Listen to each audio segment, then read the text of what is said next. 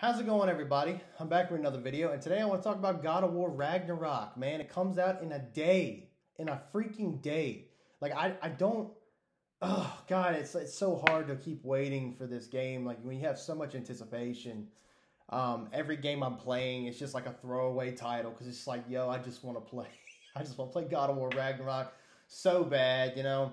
And it's taken me everything in my power not to play through 2018 again. I actually just bought a PC, so I thought about buying God of War on PC and playing it through just to get ready for Ragnarok. But dude, I'm just ready for the new title, man. I'm ready for the new release, and I'm assuming that's why you guys are here. So, however you found us, whether it be Twitter, Instagram, Facebook, or TikTok, thank you for coming to this video. Would you mind leaving a like and subbing to the channel for way more gaming content? I know it's been a little lackluster in the gaming department here lately. My passion is film and movies and TV shows, and I try to sprinkle in a little bit of gaming. That way it doesn't F up my algorithm too bad on here.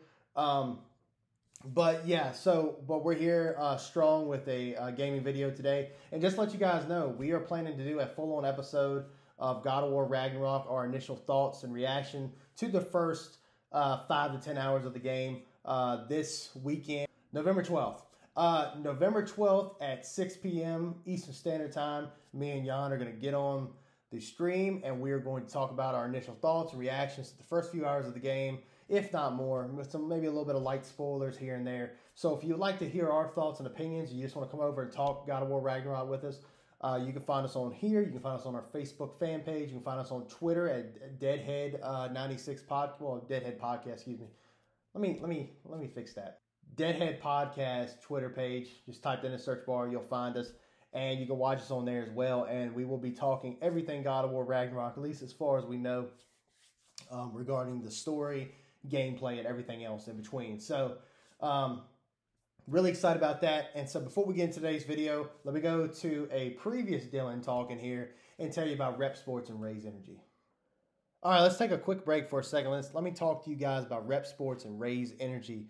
As you guys know, I've been preaching huge about Raise Energy. It's my favorite energy drink. It is low in everything that's bad for you and high in everything that you need to get you throughout the day. And I have been enjoying the shit out of this product. And Rep Sports doesn't only have energy drinks. They have pre-workout things. They have energy and focus, things that keep you wired for the whole day. They have weight loss powders. They have protein and food, things that help you when you're working out, building muscle, recovery and hydration, men's and women's apparel. They have t-shirts, they have bags, they have all kinds of things on this website. And not to mention, they always have good running deals. I want to show you guys that really fast.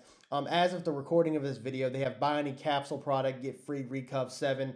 Some really good stuff to use for after you work out to give you that extra boosted energy. Get 2 capsule products, get free Recuv 7 Hypersleep. Hypersleep helping you sleep during the night. If you're like me, I do not sleep well, and this Hypersleep has been knocking me the hell out. So if you do not get good sleep, I definitely recommend this stuff. And what's great about this, any of this stuff, you can get 15% more off of your final order after using our discount code Deadhead96, and you'll get an even bigger discount with anything else you put in the cart. So remember, go to repsports.com. I will put the link in the description. Repsports.com, and at checkout, put in our discount code Deadhead96 to get 15% off your entire order, and that'll give you one hell of a discount with the deal that's already going on the website as right now. So with that being said, after you watch this video, go to repsports.com and pick you up some great merch, and you will not regret it. With that being said, let's get back to what that dumbass was talking about. So as past Dylan was saying, use our discount code Deadhead96 and you get 15% off your entire order, and you will not regret it. So with that being said, let's talk about God of War Ragnarok. So I'm not scripted here. I'm not here to dog shit on the game. I'm not here to suck its dick either. I just really want to talk about some things that I personally would like to see done better, some new things here and there. But most of the time, I'm going to be honest with you guys. Like, I, for one, think this game is damn near perfect in every way, shape, and form.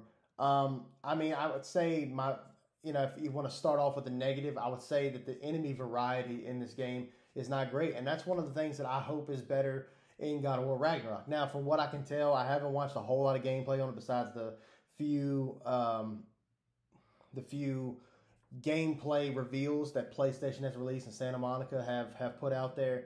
And it does seem like we're fighting a variety of different creatures and monsters.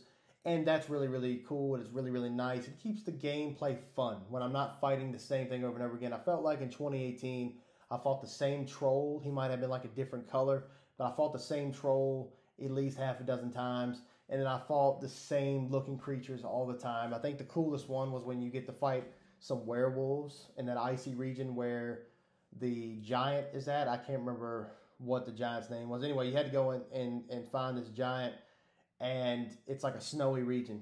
And like there's like these man wolf or werewolves or whatever you want to call them, and those were kind of different. But other than that, it's essentially the same types of enemies throughout the entire game. So I thought that'd be better. But yeah, I mean, like the gameplay is solid, man. There's not too many things that I would change. I think that I do see that the Blades of Chaos are used more for traversal. I think that's a different gameplay tactic that keeps it fresh. It keeps mobility at a faster pace, makes combat faster. And I think that's worth it. I think that's cool. You're a god. You should move like one, right? But my thing is like, dude, I love the Leviathan Axe. Dude, the Leviathan Axe is the best gameplay mechanic in any game in recent memory to me. I think the axe is so cool. I love the Mjolnir essence of it, where you can throw the axe and it'll come back to you. And that never gets old. I mean, I've been through the game like 3 times now, and using that axe is so much fun.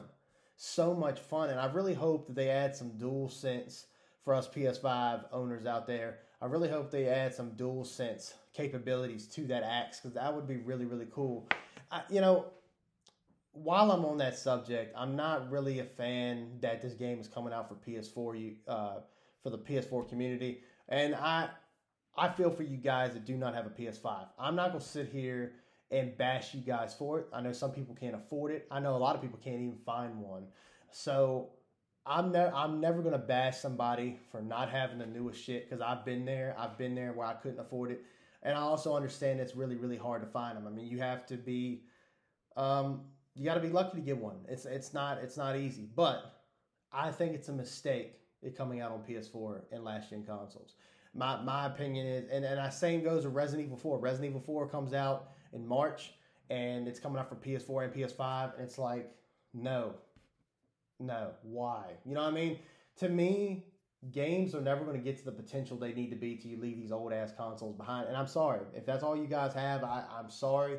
I feel for you. I can already hear now some asshole, oh, you say you got the newest shit. Well, yeah, I do have the newest shit. But if I just had a PS4, if I just had an Xbox One, and let's say if I was really, really like in a bad spot, and I had the original PS4 and the original Xbox One that runs at like 720p, I would just have to eat shit and die. I mean, that's just, I mean, that sounds bad. But what I'm saying is that I would understand that my current console is holding games back. It just is. These weak ass consoles can't take these games that they're trying to make. And I think God of War Ragnarok would have benefited from a next gen only release. In my opinion, I think it would have done better. I think they've even come out and said that they, a lot of the things. See, this at heart, this game is a PS4 game. It's up PS5 upscaled.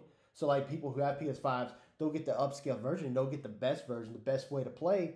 But at the end of the day, it's a PS4 title because they were keeping in mind the PS4 owners when they made this game, and that holds it back, dude. In my opinion, it holds it back. I think the game's gonna be phenomenal. Let's just be honest. It's gonna be badass. It's gonna be great. But let's be honest. Think about how great it would have been if it was just next gen only. But yeah, I don't really. I don't really have much I would really change about the game. I just hope that they don't do anything stupid with the story. I want to see that growth between Kratos and Atreus, improve. I want to see them really depend on each other in this one. I hope that maybe they're in a spot where Kratos has really accepted the responsibility of being a father, because I know he was struggling with that in the first game. I don't know. The threat in this game is going to be higher than ever because, one, you got Ragnarok looming, but also, two, you pissed off a lot of gods with the events of the last game, so I know there's going to be a lot of stuff going on there.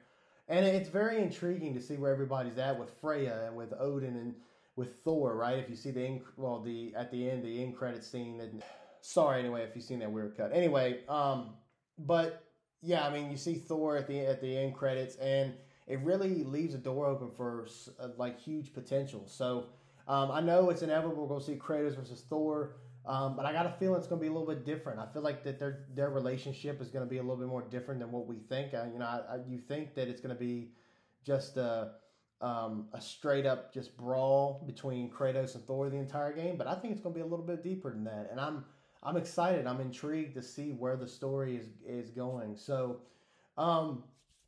but yeah, I mean, dude, everything else is almost phenomenal. You know, exploration was great in 2018, so I don't think we'll get any less than that. I think we'll see just as much exploration, if not more, in Ragnarok. And I think all in all, man, we're gonna get a solid sequel to 2018. And I'm hearing a lot of people who are playing it already that it surpasses the original in every way. That's exciting because I think the original was perfect. So if it surpasses the 2018 in every single way, I think we're in for a real treat. I mean, I think we really are. So anyway, that's really all I got for you. I know it sounds like I'm rambling on. I just wanted to put a video out there really before the release of God of War Ragnarok and really just get you guys hyped for it. Like, just to recap, if exploration is just as good, if not better than 2018, I'm fine with it. I hope combat is a little bit more complex. Not that it isn't already in 2018, but man, think about all the combos and shit you should be able to land with your Blades of Chaos and Leviathan Axe. And then I think, and by the way, this isn't a spoiler, I think we should at one point get Mjolnir. The reason why I say that is Ryan Hurst, he did the unboxing of the Jotnar edition a few months back, and in there is a replica of Mjolnir, and on Mjolnir it has spots for runes. So I'm assuming you'll be able to carry that at some point. I don't know, either as Kratos or as Atreus. Either way, it's going to be sick. I hope it's Kratos. I hope you got the Leviathan Axe in one hand and then Mjolnir in the other. Think about how nasty your combos would be. Dude, think about how nasty that would be. That'd be absolutely disgusting. So yeah, the potential is out there, brother. It really is. And I cannot wait for it. So let us know what you think down in the comments, and be looking out for their newest episode of the Deadhead Podcast, where we talk about our first thoughts on the first 5 to 10 hours of God of War Ragnarok. And be expecting more videos. We will definitely be doing more content with this game after releases. And as we see the story, we meet new characters, we will definitely be doing more videos on it. And, you know, we might not go overboard, but there will be a review on it when I currently finish it. I don't know what Jan's plans are. I know he's trying to upload some stuff soon too as well, so maybe he'll do his own little review.